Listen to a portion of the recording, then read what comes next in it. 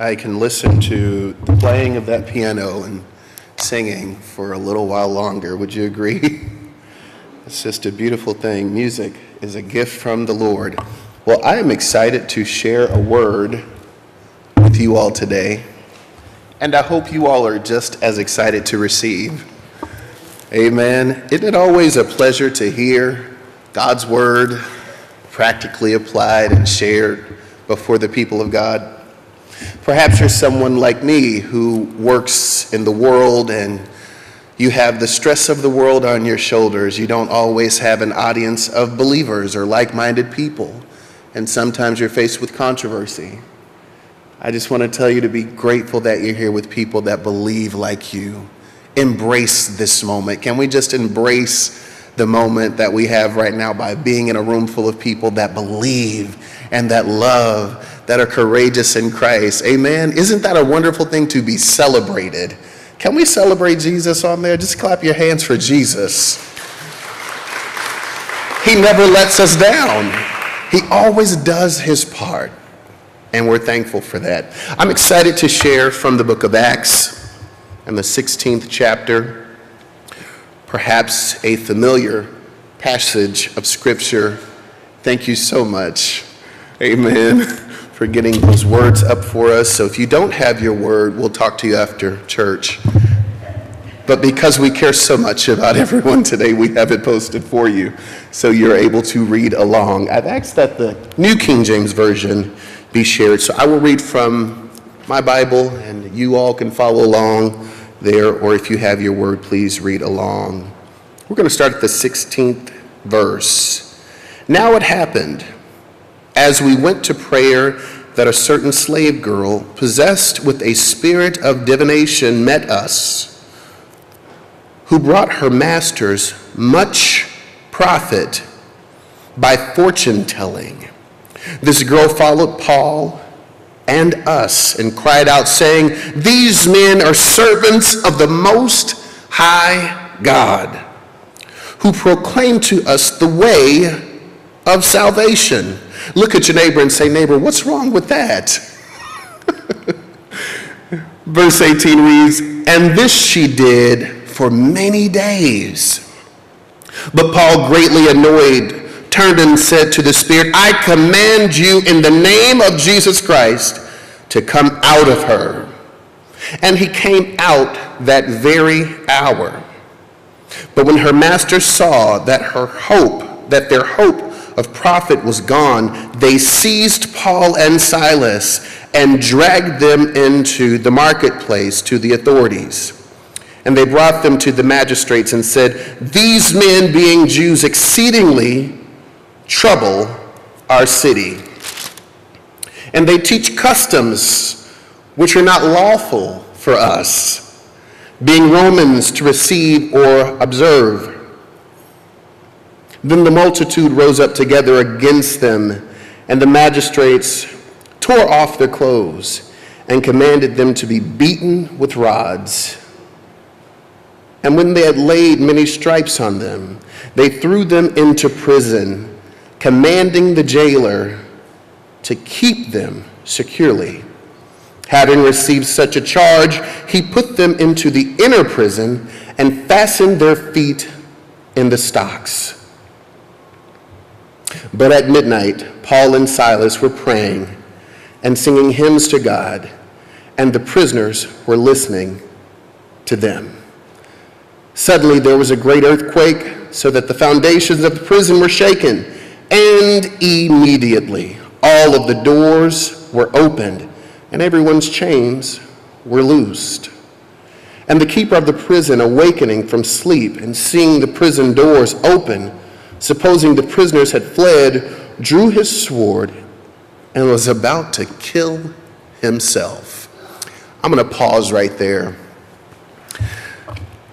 This is such an intense story. It's so detailed.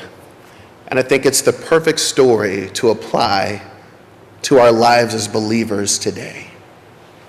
If you go to the beginning of the text, Paul and Silas were simply going through the city. They were in fact on their way to pray. That was what they were doing. They were literally on their way to pray. They weren't on their way to the casino. They weren't on their way to stone someone. They weren't on their way to go have a gossip session. They were on their way to pray. And a demonically possessed girl identified them by their spirit and called them out. And they said, hey, these two guys are the real deal. Isn't that something, how a demon-possessed woman was able to tell the truth? Did you notice that? Did you take note that she didn't tell a lie? She actually told what was true. The funny thing about the truth is, it is what it is, no matter who's telling it, right? But sometimes we receive the truth differently depending on the messenger. I can't be by myself. I mean, surely you know someone that you just don't gel very well with, and they come to tell you that you have mail at the mailbox. You probably are going to be somewhat reluctant to even go to go to the mailbox just because of that relationship. But if someone you trust and you know you have a relationship with comes and says, hey, you got some mail at the mailbox, all right, I'll get it when I get it, or I'll go get it now, you might ask them to go get it for you. The truth of the matter is what? You have mail at the mailbox. That's the truth. But how you act on that, how you receive it, depends on sometimes who's giving you that message. And in this case, you notice the scripture reads that Paul got greatly annoyed. Why would he get annoyed? Because someone's telling the truth on him. It was about where the truth was coming from. It was a demon who had ulterior motives for Paul and Silas. He wasn't telling the truth for the glory of God. He was telling the truth so that they may be condemned to prison. That was the intent. This wasn't to glorify God. She wasn't saying, oh, praise the Lord, they're coming to worship the Lord and they're coming to share the good news. In some ways, she's kind of like, hey, get him. I know none of us have done those things or act that way. And if we do, let's just pray, amen? So the young girl annoyed Paul greatly and exposed them. When you start messing with the money, you kind of get in some trouble. Did you notice that her job was to fortune tell, to tell the future? She made her magistrates money, she made her masters money, and when the money stopped flowing, things got a little hazy. And so Paul and Silas were victimized. They were put in prison. All because they were on their way to pray. I mean, just think about that. How many times have you been on your way to pray and all of a sudden you end up in prison? Right? Anybody in here ever got a free case? Someone accused you or blamed you of something and you weren't even in the vicinity of the situation? Have you ever experienced that? And I mean, have you ever been through something so unbelievable, right? You had done nothing wrong, but here you are, a victim. Not only, if you notice, not only were they put in prison, if you're reading your word with me, it says they put them in the centermost part of the prison. Not only did they put them in prison and the centermost part of the prison, they shackled and chained them in prison in the centermost part of the prison. Now tell me, why would it be so necessary to do so much, to exhaust so much effort to keep Paul and Silas bound? It reminds me of Jesus when he was crucified. And they put him in the tomb. And they roll this huge stone down to just make sure he stays there. Well, if there's a dead man in a tomb, why are you worried about him coming out? Could it be that you might believe that he really is who he said he is? Think about it. They exhausted these efforts to keep Paul and Silas bound because there had to be some kind of fear that the God that they spoke and proclaimed about would come and rescue them. Understand that because you profess Jesus Christ as your personal Savior, the world is going to come against you from every way that it can. But we have to be like Paul and Silas. The scripture didn't say that they fought the prison guard. It didn't say that they, on the way to prison, begged and pleaded with them, don't do this to me. It just says that Paul and Silas were on their way to pray, and then they got shouted out and called out by a demon-possessed girl, wound up in prison. But if you read your scripture like we just did, at midnight the word says they begin to pray and sing hymns. They begin to pray. Now, how many times have you been in prison for nothing wrong and you decided to pray?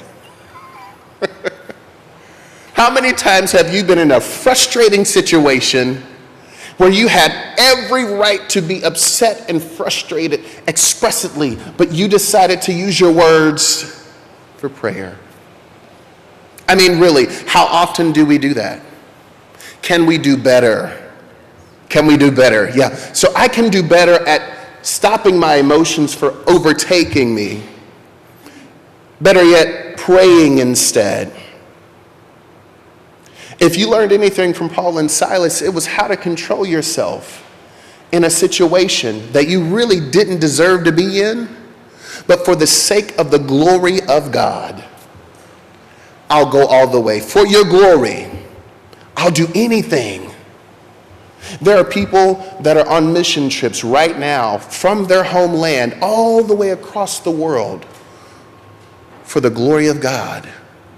Will you do me a favor and just ask your neighbor? I want you to literally look at the person sitting next to you, and I want you to ask them, say, what are you willing to do for the glory of God? I want you to look at that person you're sitting next to. I want you to ask them, what are you willing to do for the glory of God? I hope their response is anything. Will you do anything to make God proud? Will you do anything to make him smile? If it's suffering a little while, if it's doing something you're not comfortable with, if it's keeping your mouth closed and just keeping that thing to yourself for one more day, are you willing to, am I talking to anybody in here today? Is it putting your emotion, I feel the help of the Holy Ghost, my God, today. Is it putting your emotions in check and pausing for a while and letting him work on your heart before you open your mouth and let people see how really sometimes silly we can be? It's just for me. Nobody in here is dealing with that. Am I by myself? That's okay. If it's, Lord, pause me for a moment and deal with my heart. Lord, deal with my mind. I'm offended by what was said. My name wasn't mentioned, but I'm offended. The first thing in responsibility of offense is taking accountability and understand that you chose to take offense. This isn't popular preaching, I know, but you have to decide to be offended. It's not automatic. Do you understand that people can say whatever they choose to, but you get a choice to be offended? Oh my God, that's good to me. I can decide if whether or not I want to accept that, and I can decide if whether or not I want to reject that. Just because you said it, I don't have to own it. That's the beauty in Christ. For God so loved the world that he gave his only begotten Son, that whosoever believes shall not perish but have everlasting life. He gave you a choice.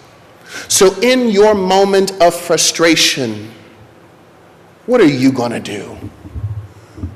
Are you going to pray? Or are you going to pray? Are you going to P-R-A-Y? Or are you going to P-R-E-Y?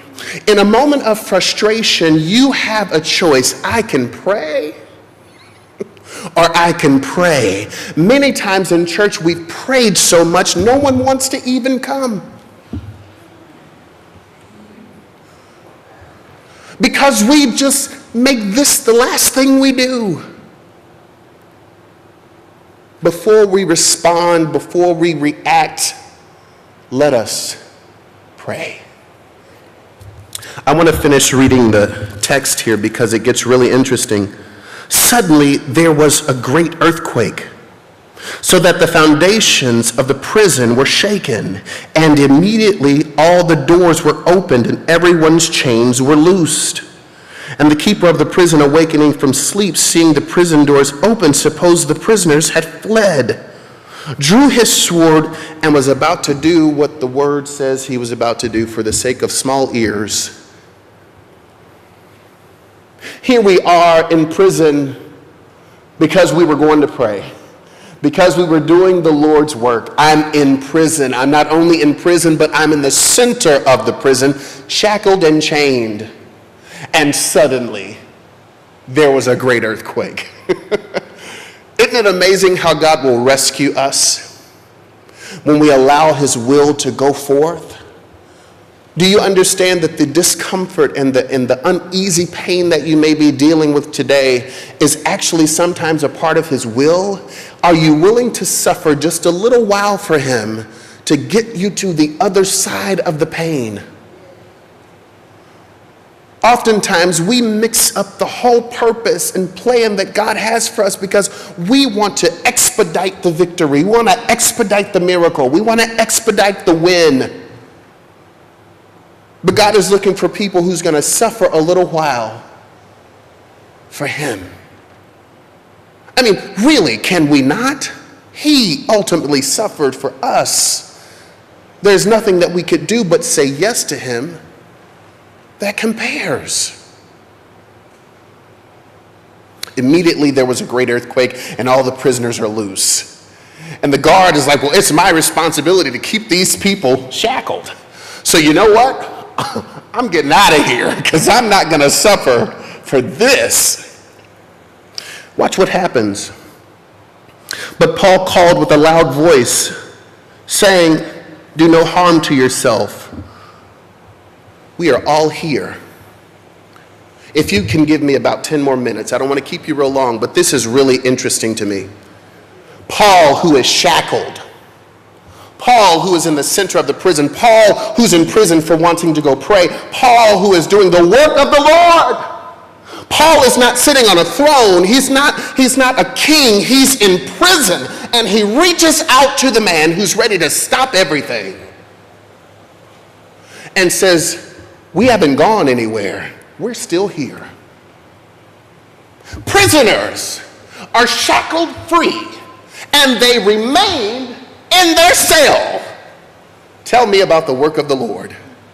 Only God can do a thing like that. This is what happens when you pray. See, prayer changes things, but when you do this, that prison might have been empty. If you continue to do that kind of praying, no one's going to stick around. But he prayed, and something happened. Prayer changes things. He said, we're all here. We haven't gone anywhere. Shackles are broken. Doors are open. There's an earthquake. They can leave this place right now, but they've not gone anywhere. Then he called for a light, ran in and fell down trembling before Paul and Silas. And he brought them out and said, sirs, what must I do to be saved? What must I do to be saved? God is always up to something, and the end result is to give him the glory. Have we passed the test, or have we missed the mark? Did we allow our emotions to get too powerful and we walked away prematurely? Paul could have run, but if he did, you would have had a man who was killed and not saved. Guys, think about that. What suffering can you commit to the Lord for the sake of someone else's salvation? What is it that I can do better, more, that would lead someone to say, what must I do to be saved? Look back at the text. Look at this building. They're in prison. Prisoners are shackled. This prison guard is responsible for keeping these people shackled. Earthquake comes, the building's busted, prisoners are loose, but they stay where they are. What more evidence in a God do you need? Talk about decency. Talk about order. Talk about respect. If anybody had a right to run out of that prison, it was Paul and Silas, because they were doing the Lord's work. They weren't prisoners, but they stayed. Can you stay? Whew. My. Can you stay in the face of adversity? Can you stay in dysfunction? Can you stay for Jesus? If you're willing to stay, look for the end result. What must I do to be saved? Let that be our focus. I want to encourage you to know that prayer changes things. So does prayer. God bless you.